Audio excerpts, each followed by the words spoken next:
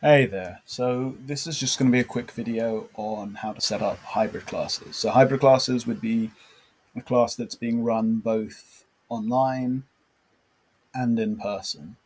And I know a few people have been a bit confused, so I thought I would make this really simple. So I'm just going to do the whole thing completely from scratch. I'm first going to go into my classes and I'm going to create a new class. And I am just going to call this let's just call this power yoga. I am going to grab some lorem ipsum as so I've got something filler as a class description. So let's just pop that in here. I'm going to set it for Friday the 21st. It's going to be 60 minutes. Let's make it recur every 7 days. Why not? 2 classes in advance, 10 people, and I'm not even going to put a wait list on. I'll just assign myself as the teacher, and I'm not going to bother about images and stuff for the minute. What I'm first going to do though is I'm going to set it up in person. I'm going to put it at my demo studio, and I'm going to save all of that. Just give it a random price. I'm going to call it £10, and that is it for the minute. So that's just setting up basically a regular in-person class as you would normally. I'm going to create it.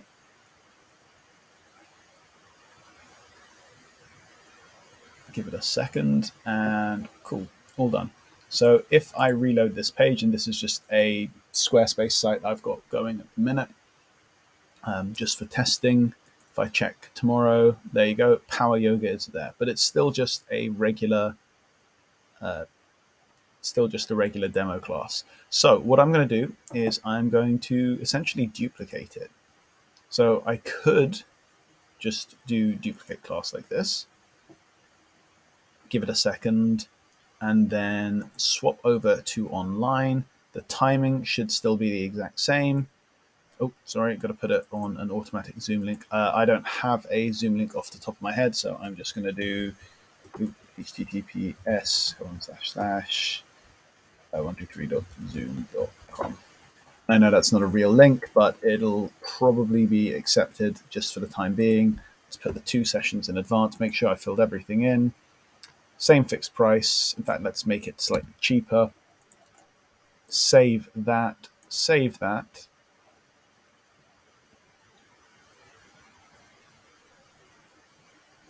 And nearly done. You're going to have to forgive me. I've got some updates running in the background. So now if I refresh this page, and bear with me for 2 seconds, I'm going to pause some background downloads, and I go to Friday, and now there we go. So it's got Demo Studio, and it's got a live stream and in person. And when I click to book, it'll give me, or my clients in this case, the option to book either of them. It really is that simple. You just clone it. The one note I'll make is the version of the scheduler I'm using, if you head into marketing and add to website, is the weekly view.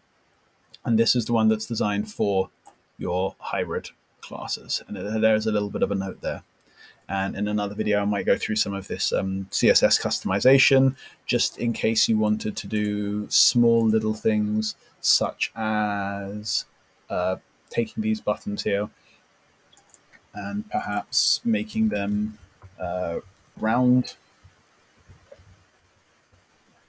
And let's just adjust that last bit.